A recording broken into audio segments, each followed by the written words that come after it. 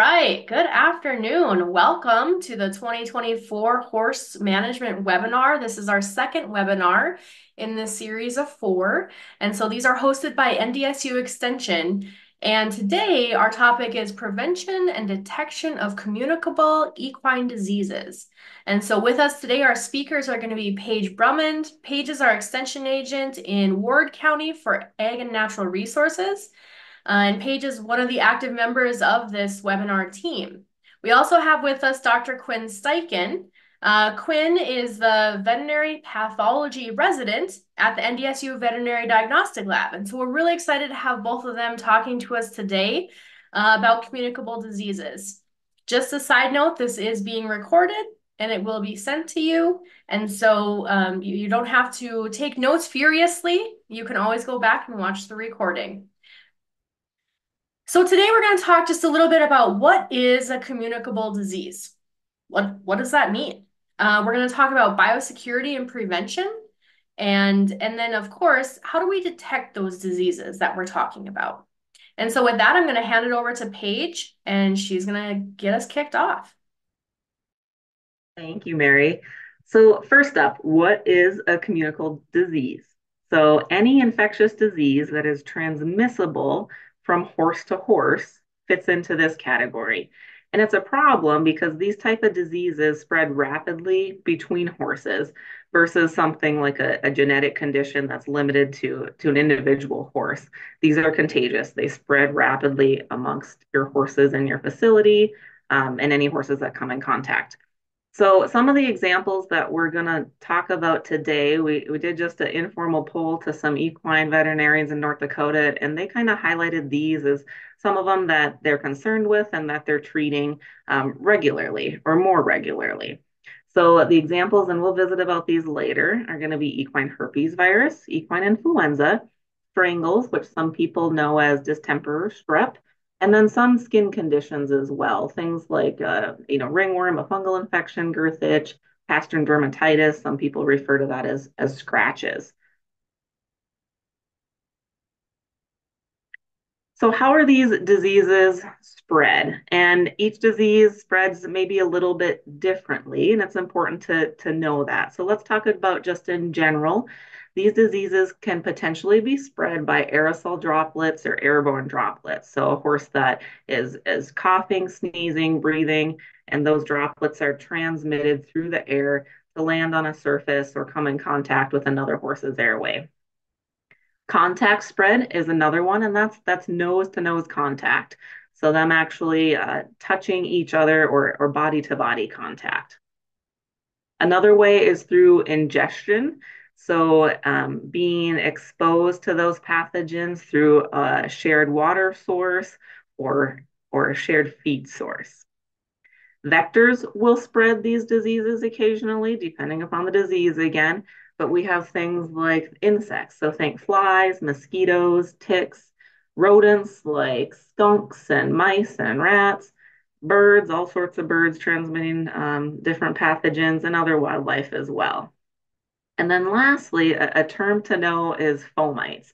And that's an object or an item that is transmitting this pathogen between horses.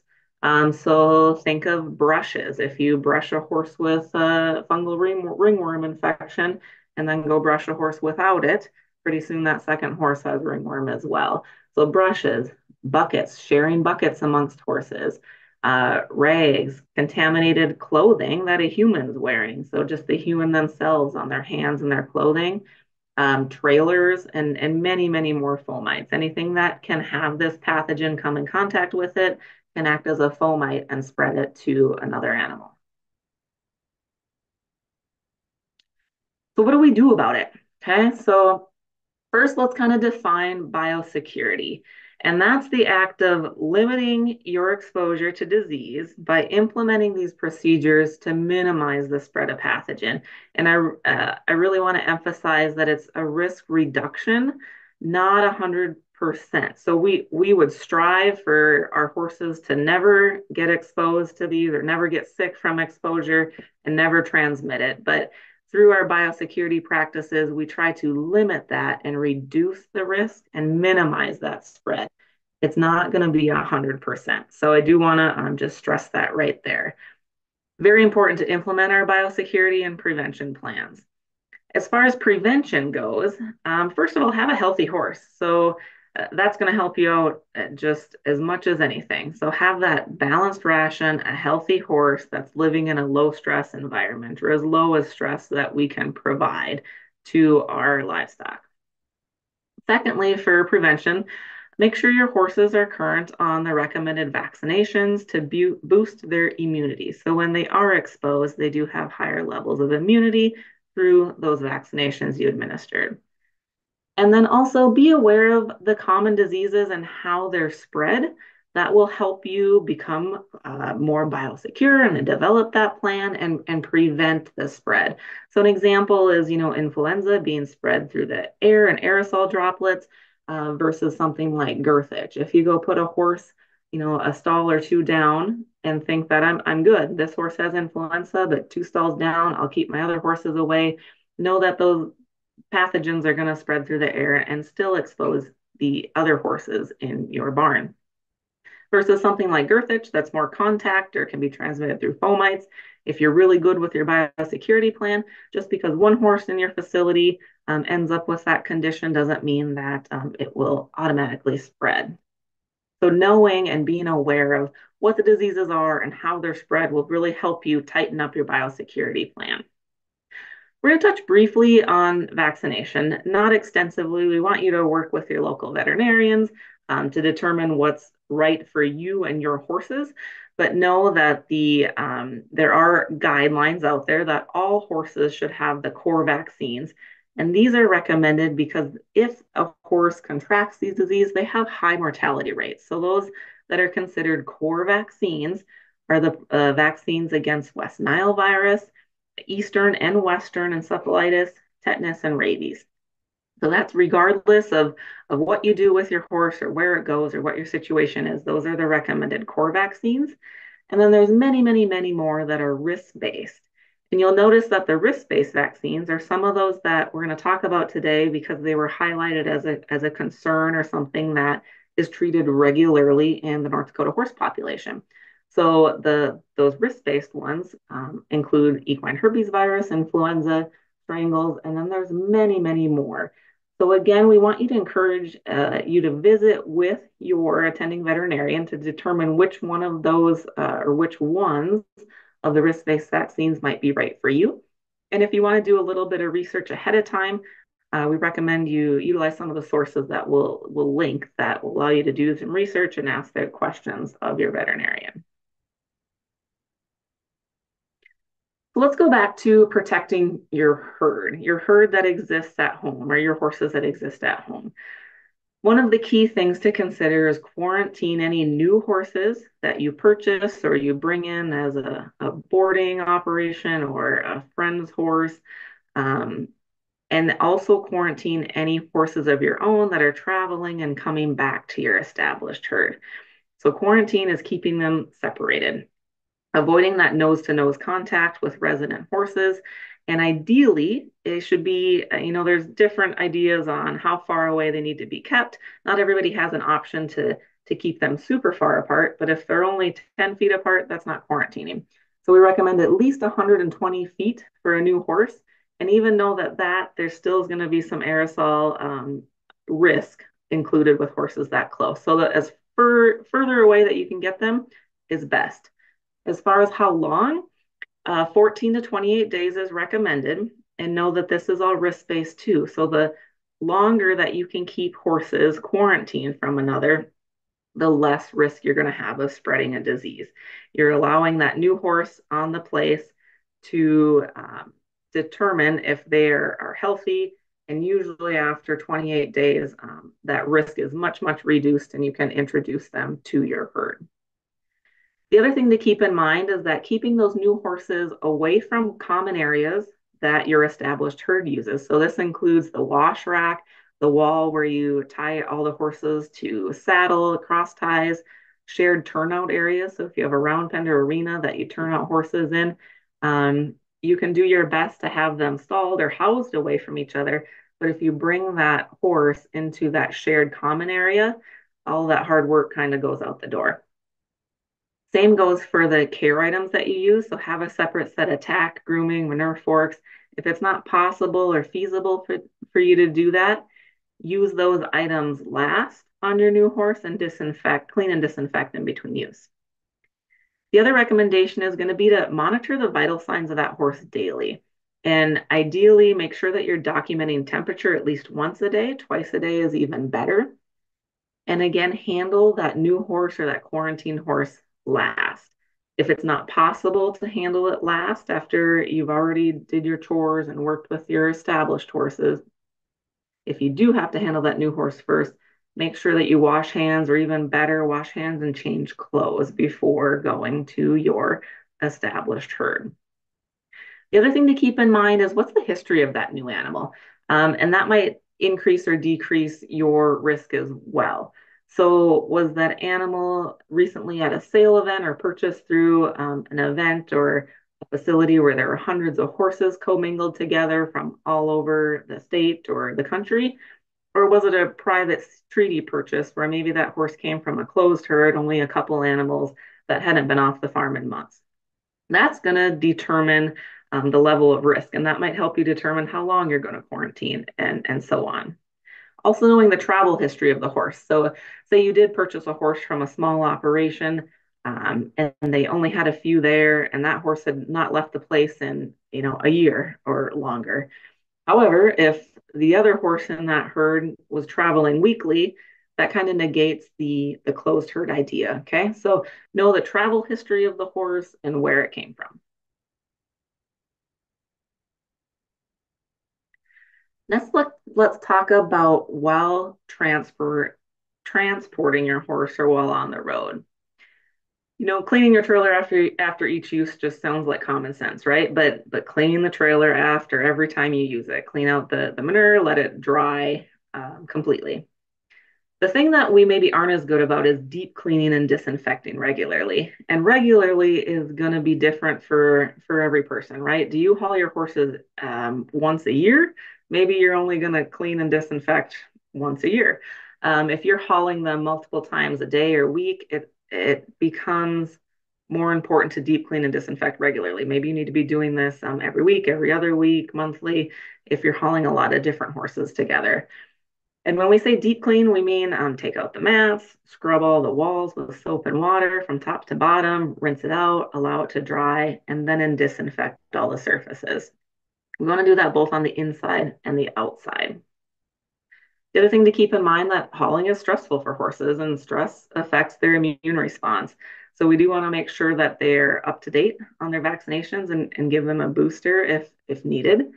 Um, Something we do want to point out though is that vaccinating your horse the day that you're leaving or a couple days before you leave isn't recommended. You want to give them a booster at least a couple months to allow them to develop that immune response. When you're hauling off-farm horses or sharing rides with other horses, this happens all the time, right? You're trying to save on mileage, offer a friend a ride. Share your health requirements. Do you require certain vaccinations? Do you require certain paperwork? That's also the law to travel in some states or across borders. But make sure that you visit with whatever the owner of whatever horse you're hauling, and make sure you're just on the same page about what your expectations are. Inspect that horse before you load them. Make sure that they visibly appear healthy. Taking their temperature is also a recommendation. The next thing you can do to help yourself off and minimize risk of exposure is to keep as much space as possible between horses. So in this picture, maybe instead of putting these horses right next to each other in the trailer, leave an empty stall or a gap between them. Don't allow the bars down on the window so they can stick their head out and touch noses. Have a solid divider between them again so they can't touch noses. Keep as much space as possible when transporting, if it's possible. Then how about when you're away from home? So you're at your event, you're at the vet clinic, you're at the rodeo, the show, wherever you're going, the trail ride, the branding. Know that there's a potential for outbreaks to spread rapidly when we're at group events. We bring many, many horses together from all different places.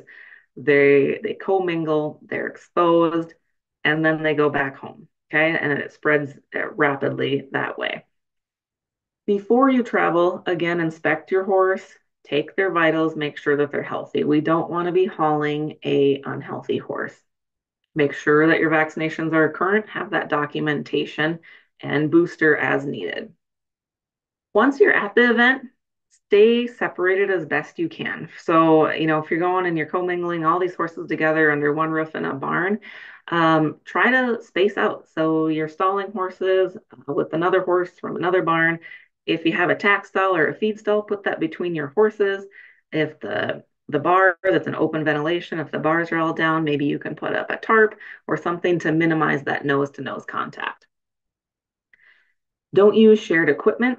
So even at the shows, as much as we want to be friendly or these different events, like, oh, I forgot a water bucket. Can I use yours?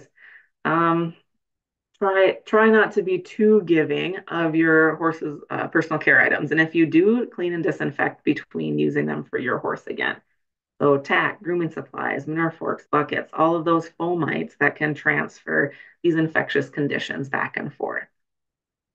Monitor their health before you leave, but also during the event and after the event, because again, hauling can be stressful. Taking them to new environments can be stressful. So monitor those vital signs. And then the last thing I'll say is have a kind of an awareness of visitor contact. So I think of um, going places where there's going to be people that want to pet your horse, right? So a lot of times they're going to pet your horse and they're going to go right down the barn alley and pet other people's horses. So minimizing that or not allowing that is one option. Or if you do want to allow that, make sure that you are requesting that they wash their hands before and after petting your horse to minimize that spread. A few additional considerations to think about is avoiding communal water sources. Okay, this is a big thing. You show up somewhere and there's just one big water tank that's full of water that all of the livestock are drinking out of. That's a really quick way to spread diseases. Also, you say, well, I'll just go fill up my bucket out of that water source, but then you're taking it back to your horse and that water source is contaminated. So minimize or do not dunk the bucket in that tank or the hose in the bucket. So it's best to fill up a bucket directly out of a hydrant or a hose, but don't put that end of the hose into the water because then that hose becomes a fomite that can transfer that pathogen to the next bucket and the next bucket and the next bucket. Commingling with horses is another one. So we think of, well, in the stalls, what can we do to minimize them from touching the horse in the stall next to them? But also when you're out riding, don't allow your horse to make nose-to-nose contact with the horse next to them. And again, the sharing of equipment. So, someone wants to borrow a rag. I just need to wipe my horse's face off real quick, and then you take that rag and wipe your horse's face off, and that mucus gets transferred between the horses, as with the pathogens that go with it. So again, all of that sharing of equipment, if you're going to do it, make sure it's cleaned and disinfected before you use it again.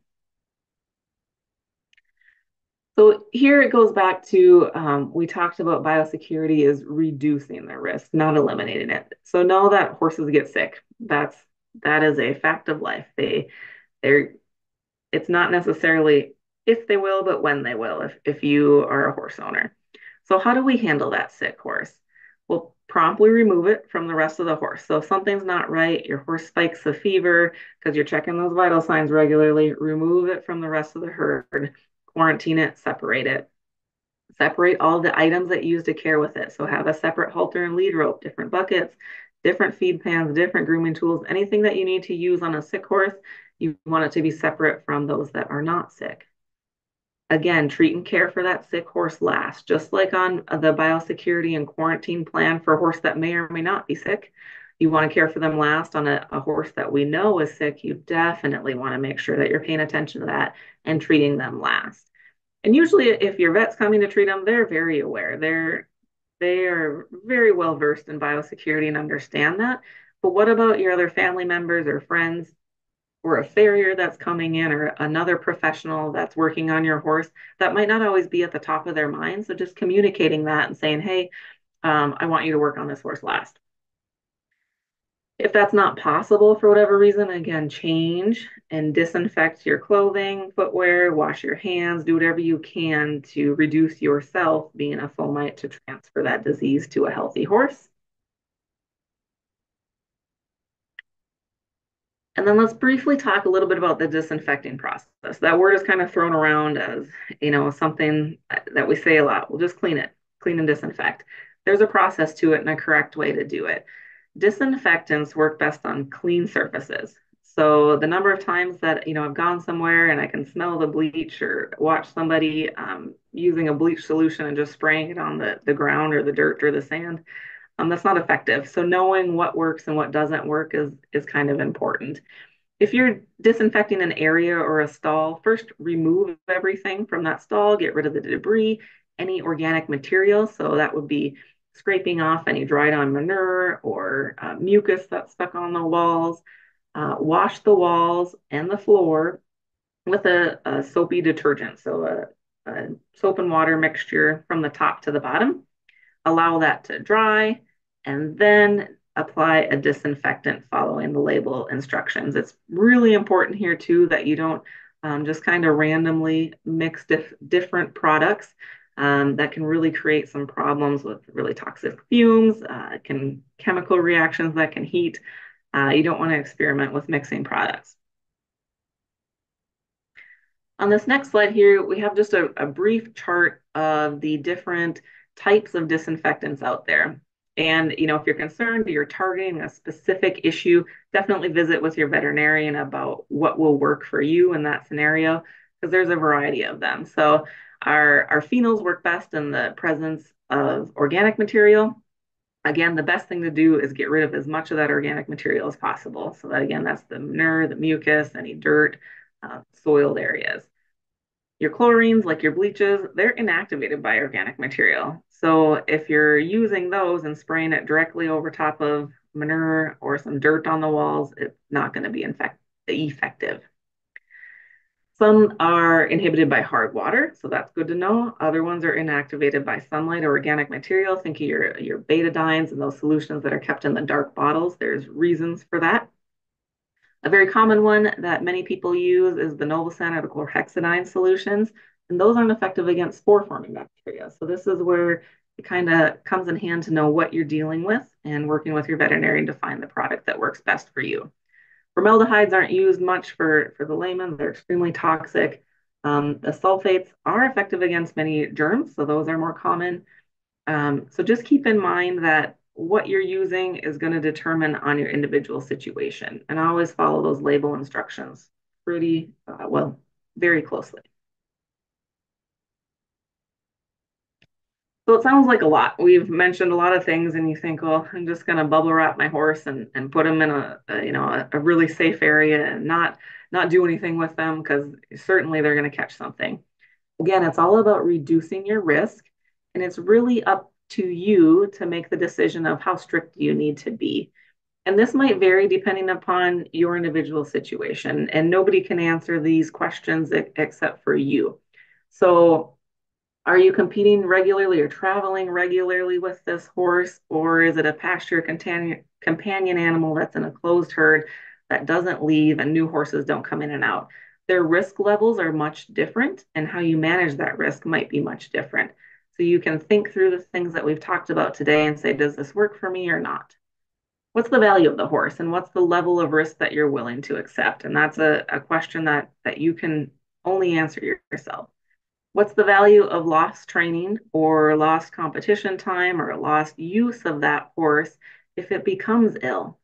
Are you willing to give up use of that horse while it recovers from a illness or not? Or what if it doesn't recover? That's something to consider as well. And then, of course, the cost of prevention measures are almost always going to be less than the cost of the treatment if it were to get sick. So use those prevention measures that we talked about to the best of your ability. And then evaluate those protocols. So every horse facility is unique. You can set up your protocols for your operation. You can require visitors to wash their hands, to go through a foot bath, to do whatever you need to do on your facility. That is completely up to you. And those protocols might change depending upon what's going on at your barn or your farm or ranch at the time. Tailor it to your needs, and we do in our resources have some examples of some very detailed biosecurity plans that you can implement bits and pieces of or the entire thing depending upon your situation. So I'm going to briefly talk about this and then turn it over to Dr. Steichen. So in order to provide surveillance and early detection, you have to know what's normal for your horse. And knowing how to take their vital signs and document their vital signs is the key part of this. And probably just as important as knowing what's normal is you need to know what's not normal. Okay. So observe your horses. And if you haven't taken all of their vital signs before, I definitely recommend learning how. Okay. So we want to make sure that you know how to take their temperature is key, and just know their normal behavior and expression of your horses.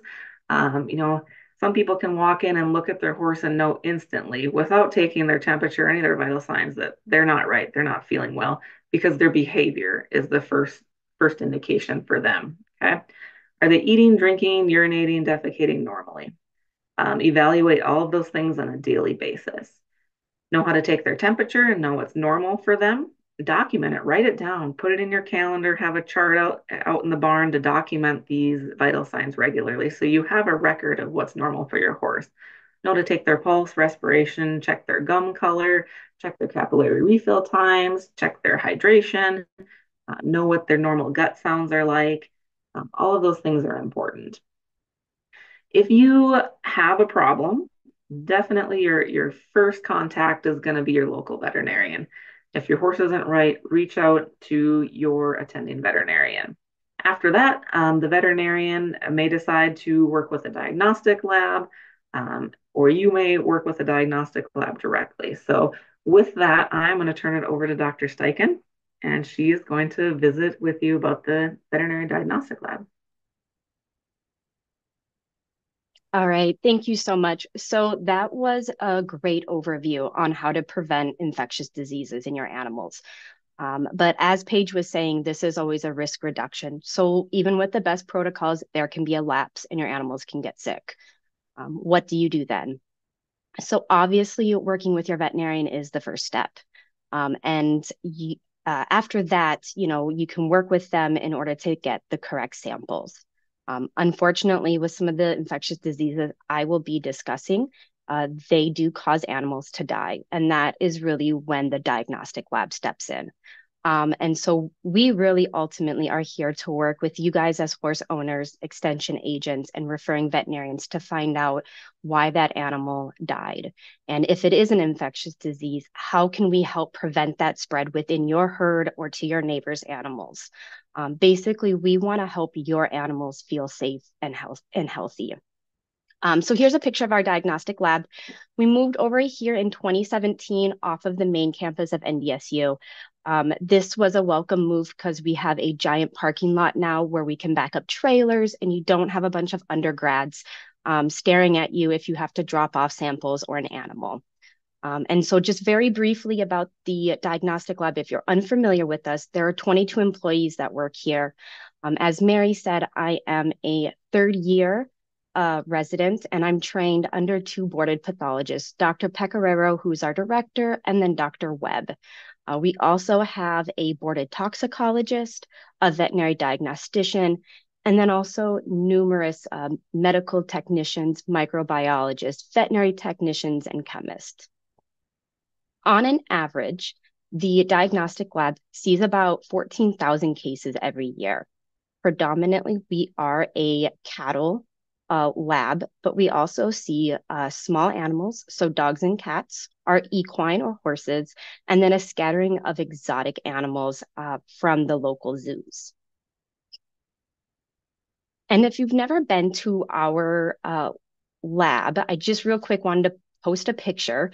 So you can see I-29 on the picture off to the left. We are actually west of I-29. If you go past that beef research complex, we are on the left side or the north side of the road.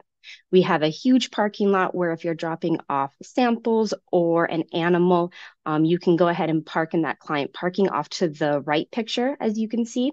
And then we have 2 doors that you can enter. We have 2 awesome front office staff administrators that can help fill out submission forms, as well as collect payments. If for some reason you have samples and you're driving through Fargo at 9 o'clock at night, we do have an after hours sample area that you can drop off. Those cooler doors are open 24/7. So you can drop off samples there as well as fill out a submission form. Now, unfortunately, there are times that we just have to drop off an animal. And so we do have a big hoist system that you can go ahead and back your trailer up. We can take the animal off of a flatbed trailer or your enclosed horse trailer. We do just ask that if you're going to drop off an animal in an enclosed trailer to let us know beforehand. Only reason being is that we have to add in another pulley system to our hoist system, and it helps us be prepared for you guys. Obviously, dropping off an animal here is always very emotional, and we try to be cognizant of that. And we are trying to make sure that you're not waiting on us to get that hoist system together. So we are always here for you. If you have the unfortunate task where you have to drop off an animal to us, just let us know beforehand that it's coming in an enclosed trailer. And so everything I'm going to talk about, you can find on our website, which is posted there. You can also give us a call. That's the front office number. Always feel free to call us or just stop by and drop off samples. Like I said, our 2 front office administrators are wonderful, and they can definitely help you with any questions that you have or divert you to somebody else in the lab that might be more helpful in answering those questions. So before going into some of the infectious diseases, I just wanted to put a plug in because it is Coggins season. And so the majority of our submissions that come through the VDL is equine infectious anemia or Coggins. And so that is the blood test that you normally always have to pull in order to travel to other states or even within some of the events within the state. And so I'm pretty sure that we are the only laboratory in the state of North Dakota that is accredited and certified through USDA to run Coggins. It is an extremely intense process where the USDA actually comes in and inspects us. And our microbiologist, Sharon, has to pull records and keep in-depth equipment logs, temperature logs on everything when she runs these Coggins tests. So it's very important when you submit to us, whether it be you or your veterinarian submitting, that we have all the information that you need. Now, your veterinarian does have to be the one to pull blood for a Coggins test. You can submit an electronic form, which is what you see on this seminar. We prefer the electronic form either through Global Vet Link or VSPS. Reason being is A, they're pretty. I love the colored pictures. But B, all the information has to be filled out appropriately. If you submit blood on a Wednesday and you need a stat Coggins for a Saturday event and it's on a paper Coggins, if all that information isn't filled out, the USDA won't let us continue on in order to even test that sample. So the electronic form automatically stops when your veterinarian is filling that out and says you need this information. So we do appreciate if you could maybe push your veterinarian into doing electronic copies. About 60% are electronic, but we're still getting about 30 to 40% that are paper. And those are the ones where your veterinarian's coming out and they're drawing on the little submission form, all of the colored or white areas. And so besides Coggins, the rest of our caseload consists of colic workups, abortions, or our scattered toxin cases. We do also have biopsy service, which are the lumps and bumps that are removed from your horse. Real quick, I just wanted to throw out the submission form, mostly because if you are submitting an animal or a sample to us, history is so important. You know, Paige really kind of talked about some of that history on a biosecure aspect. It's really important if we have an animal here that we know everything that you possibly know. Overshare with us. We would much rather have you overshare and think that it's not important, because it might be a key thing that helps us really narrow down our diagnosis here at the laboratory. And so that submission form is seen off to the left-hand side of the screen. On the right-hand side is more for our skin workups. We get very rare skin workups through the laboratory, but I will briefly touch on that at the very end. Okay, so now moving on to the infectious disease. The first one I'm going to briefly talk about is equine herpes virus. This is also known as EHV. Now, there are a lot of different members in this viral group, but the two main ones that I'm going to talk about today are EHV1 and EHV4. Now, you may be familiar with these two if you've ever read the vaccine insert before, because these are in a lot of respiratory vaccines. EHV1 very broadly causes abortions and neurologic manifestations, while EHV4 causes more of the respiratory. And we'll go into each one of these. So EHV1 is the majority of what we're going to see. It can cause late-term abortions or within the third trimester, and that is really between the 9 to the 11-month range of gestation. When I use the term abortion, I mean that this fetus was exposed from the uterus prior to the time of it being alive or viability. That is what the top picture is showing on the screen. Now, if EHV1 doesn't cause an abortion, it can cause either a stillborn or a weak foal. Stillborn means that that foal should have been born alive, but it was actually born dead. And then a weak foal, they almost kind of look like dummy foals. They never really stand. They don't nurse within the appropriate time. And then within a couple hours, even if it's through hospitalization with your referring veterinarian, they just don't do well and they end up passing away. And so I put a picture of what we would see come through on our post floor. And I orientated that bottom picture as to what it would look like in the foal in the top picture. So the lungs, which are the big pink things in the middle, would be right underneath the rib cage in that foal. And the trachea is headed off to the left-hand side, and that is what would be going up your neck. And that leads back into the lungs. And so these lungs are really heavy. They're very firm, and they almost have rib impressions because they're full, and they're full of fluid. And that's what we see in these fetuses that have EHV1.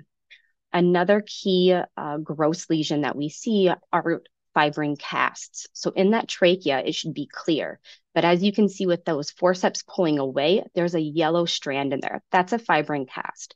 So when we see that, our suspicion that this foal actually, or this fetus actually had EHV1 increases.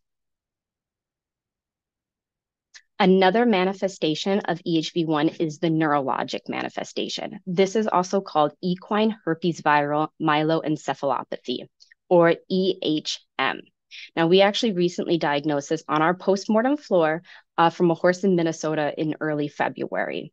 And so I actually pulled this bottom snippet out of a paper from 2021 when in the state of Minnesota, they had two different cases, one of EHM, so the neurologic form of EHV1, but also of triple E, which Paige kind of discussed, which is Eastern equine encephalitis. Both of those are neurologic diseases that was diagnosed at our lab. But getting back to EHV1, so this really affects more pregnant mares and mares that are nursing foals. Common clinical signs include ataxia, so not really being able to walk correctly, urinary incontinence, and then dog sitting, which is what this picture is showing in this horse. On the post floor, it's really important for that history again, because if you tell us that your horse is maybe neurologic or dog sitting, or your veterinarian does, we are actually going to take out that entire spinal cord. That entire spinal cord removal usually takes 3 to 4 hours sometimes. We have to do it in a very particular way. And so if we know that your horse has these clinical signs, we're going to spend the time to take it out, because what we're looking for are hemorrhages. And that's what that bottom picture is showing. So that bottom picture is a spinal cord, and the dark areas are areas of hemorrhage. And when we see that, we kind of have a suspicion that, again, this is an EHV1 case. A less scary equine herpes virus is EHV4, and this is known as equine rhinopneumonitis virus.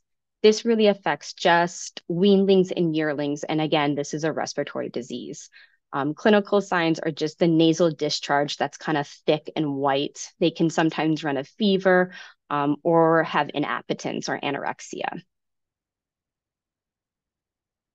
And so let's say your horse does have an upper respiratory infection. What are you going to do? Well, again, work with your veterinarian, but you can collect samples such as a nasal swab and submit it to our lab to run some diagnostic tests to tell if it is EHV or not. And so the nasal swab is something that you really have to shove pretty far up the nose of that horse. And it has to be a specific swab. It has to be synthetic. We really don't like those cotton tip swabs. And so you can submit 2 of those. The PCR for EHV1 and 4 is $45. But if you don't know if your horse has equine herpes virus or just in general a respiratory disease, you can run our panel, which has PCR for equine herpes virus 1 and 4, influenza, and an aerobic culture, which will be important for strangles. And again, the costs on this slide do not include our general accession fee, and that is just tacked on to the cases, not the individual specimens. So if you have a question about costs or your cost concern, please just call and let us know. Now, moving on to equine influenza, this is one of the most important causes of viral respiratory disease in horses. Clinical signs can include that really white, thick discharge, conjunctivitis, so inflammation around the eyes, reddening of the nasal mucosa, cough, or decreased appetite. The really good thing is that mortality is pretty rare, so the death rate is rare, but it is very contagious. When I was doing some research for this seminar, I believe on the equine practitioners page, I found that if a horse sneezes or coughs, it can travel up to 50 yards to infect another horse. Again, these samples are pretty similar to equine herpes virus because it's an upper respiratory and it's a virus. So nasal swab is going to be your best bet for having a diagnosis. We have a PCR for influenza A, or we can run that respiratory panel. Now moving on to equine strangles. This is the first bacteria. The other 2 were viruses, and now we're moving into a bacteria. And this bacteria is actually called Streptococcus equi, subspecies equi. And it's really called strangles because the horse kind of makes a strangled breathing sound because of all of the nasal discharge, but then also the swelling that happens around the neck. And the reason that they're swelling is because that bacteria loves lymph nodes. And so that top picture is actually showing some lymph nodes down underneath the jaw or the throat latch area. And it goes to the bacteria goes to those lymph nodes and they become abscessed. And once they become abscessed, then they rupture. And that's what that picture is showing. That rupturing of those lymph nodes and that drainage is very infectious to another animal. And so that's usually how transmission happens. Clinical signs of equine strangles is fever, inflammation around that throat area, respiratory stridor, like I said previously, enlarged and abscessed lymph nodes, nasal discharge, or guttural pouch empyema. This is unique in the fact that horses have a guttural pouch, which is basically like an auditory tube. There's a lot of important nerves and blood vessels that run through it. And this bacteria loves to go to that guttural pouch and it sits in there. And when it sits, it becomes hard and almost kind of like a mass. And these horses that have a really prolonged shedding of equine strangles, it's usually because that bacteria is sitting in that guttural pouch and it's harder to get rid of. So that's just something that you might run into if your horse does come down with this, if they're talking about that, that can be a sequela or something else that happens because of equine strangles. The other thing I wanted to discuss real quick was just metastatic. And this is what happens when the bacteria goes to lymph nodes outside of that head area. So in the chest or in the abdominal or belly cavity. There's lymph nodes all throughout our body. And so the bacteria likes to go there. We call that metastatic or bastard strangles. The good news is that if this bacteria is identified and then treated appropriately, most animals recover just fine.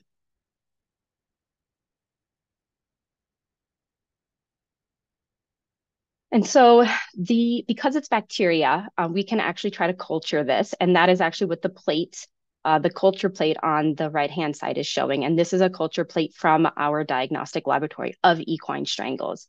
And so our microbiologists can use that nasal swab or an aspirate, and they streak it on a plate like you see. This plate is a blood auger plate, so that's why it's red. And then off to the left-hand side of that plate are little tiny dip dots, and those are the colonies of bacteria. And so they take those colonies and they put it on a machine that then further isolates it for diagnosis. If you want to run an aerobic culture of a nasal swab, it's going to be about $32. And again, we can always do that equine respiratory panel if you're unsure what is causing those respiratory lesions, whether it's a virus or bacteria. Sometimes we can do a PCR for equine strangles. We actually don't have that PCR available at our diagnostic laboratory, but we can always refer out and send it to a different laboratory if that's something that you guys want.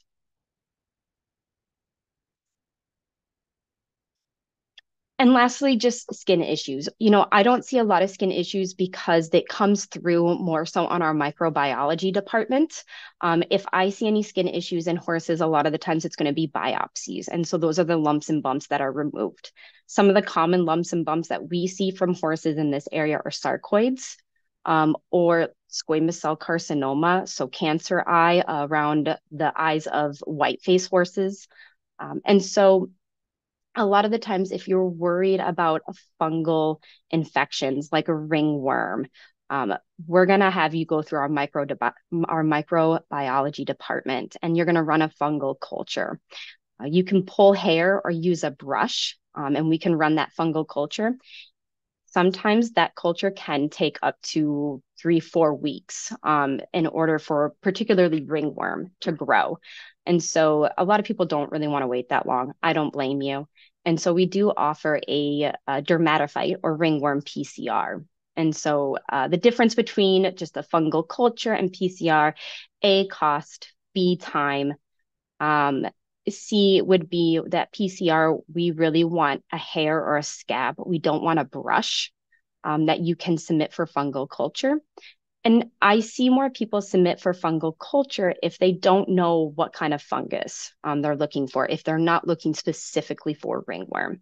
If we are looking specifically for ringworm, then we sometimes will have people just do that PCR. Okay, very good. Oh, there I am. Okay, very good. So thank you guys so much for presenting. So I'm gonna wrap up a couple things here. And so this is what I heard while I was listening today.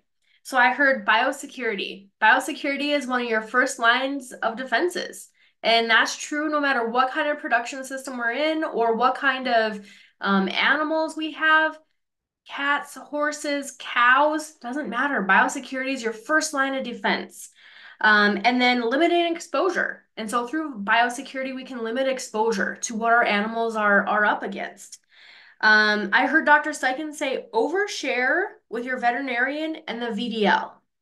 And so whatever diagnostic lab you choose to send this to, whatever veterinarian you're working with, whomever you're calling to share information with about questions you have, overshare. Tell them all the things. Tell them the long story, okay? Because there might be something in there that you think is insignificant that really helps them determine what's going on.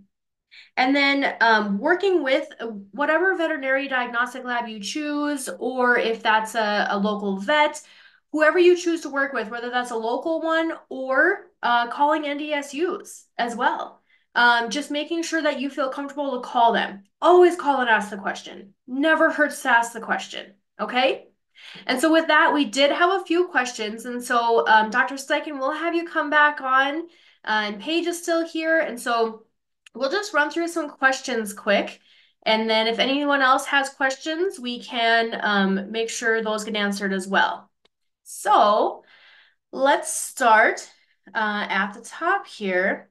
And so Paige did answer a few of these in the chat, or she referred folks to some, but we're just going to go over them so everybody kind of knows what was going on in the background while you were listening. And so one participant says, I have a mini Mustang. In the spring, he pulls his own hair out. I've treated him for lice and I've washed him with medicated shampoo. The other horses don't seem to have it. Any ideas here? And so we're not necessarily here to diagnose, but are there any just things that come to mind, Dr. Steichen, or things that you would maybe suggest for this person? Yeah, so we actually had a similar case presented to us a week or two ago. It sounds like when horses start to maybe pull out their hair, they might be a little itchy. And so that's really something that's important to maybe talk to your veterinarian about. We actually ended up getting some biopsies from a horse. It wasn't a mini, but it was just honestly seasonal shedding, which might not be the case in this particular case. However, again, it could be a lot of different things. And so it's really important. My next diagnostic recommendation would have potentially a veterinarian out, maybe take some skin biopsies and have us look at them to see if there's anything. We can see bugs on our slides for histopath. And so that would probably be the next steps. The next question then is, do all horses need to be vaccinated against EEE and WEE? Or is it based on your location in the county? And so, Paige, yep, go ahead. Yeah, so I can take that, and yes, it is recommended that all horses, regardless of whether they are east or west of the Mississippi, be vaccinated for both E and WE. And the good news is that it is combined into a single vaccination. Most of the products that are out there, it's one vaccine that will vaccinate and provide protection against both of those eastern and western encephalitis. Okay, very good.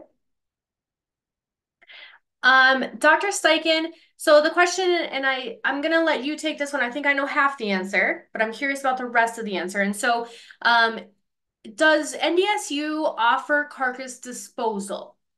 And so my knee-jerk reaction to that is no, we don't. But what happens if they bring a carcass or something in for diagnostic? What happens then? Yeah, for sure. And your knee-jerk reaction is correct. We do not just do straight carcass disposal, unfortunately. If you want to bring your animal in for a autopsy or necropsy, you can use those words interchangeable. We will then dispose of the animal. We have a giant incinerator here.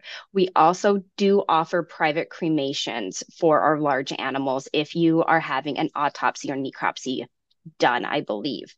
I also believe if you would just like to have a private cremation done, we will do that without doing an autopsy or a necropsy. Again, if that is something on that last little bit you have questions about, always feel free to just give us a call and ask that front office. Okay, very good. Let's see, was there any that I missed? Yes. Okay, so can you speak to the period of time horses who have had strangles are immune from contracting it again?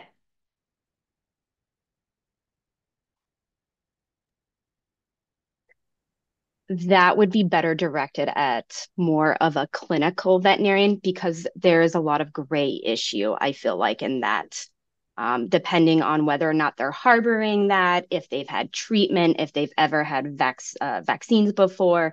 So that might be more directed at somebody that's a practicing clinical veterinarian instead of on my end.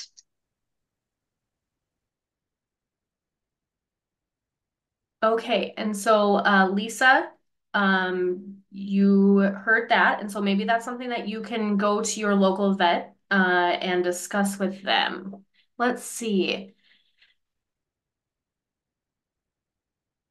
Okay, I have a horse that will show a false positive with a quick version of Coggins, but will show a negative with the alternate test. Can you speak to what may cause that?